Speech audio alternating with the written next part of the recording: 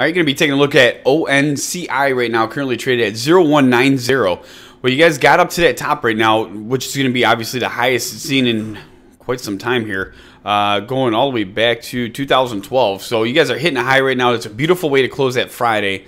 I'm sure we can all agree on that.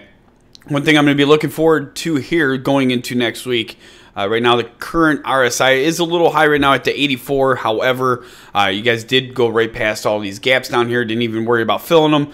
Even more so over here on September 5th.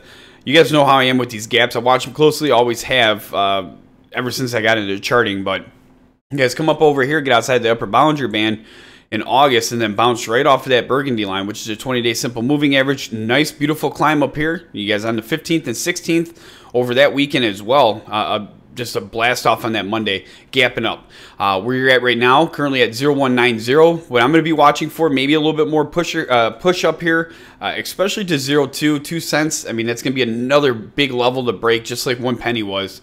2 cents is going to be another big level. But if you guys get up to there and cannot make it through there, I'd be watching for this 10-day simple moving average underneath that, which is currently at 0137. If it breaks through there, you guys could be filling the gaps down here, but by then, my personal opinion is that the 20-day simple moving average is going to be creeping up right behind that. So giving that the opportunity to bounce off that as soon as it fills at the 0120. So right now, you guys have two different ways that I would be definitely watching for. Watch for the break of that 2 cents as of right now, in my personal opinion. So we'll put today's date in here.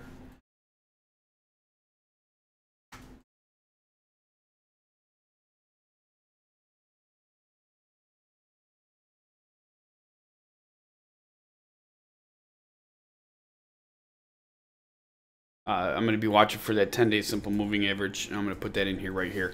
So 0190, watch for the 202 break. If not, could pull down to the 10-day simple moving average. Just keeping it short and sweet to the point with that. So you guys, hopefully that helps you out with ONCI. Remember, over on investorshangout.com, you can check the trades for every single trade for this stock in live time, which the time, price, and volume for each individual trade. So if you guys work all day, you can't watch the trades, you want to come home, check it out, this is going to be the opportunity to do it. Over here on investorshangout.com, make sure you share this video with all other investors and hit that like and subscribe if you haven't, and we'll see you on the next video.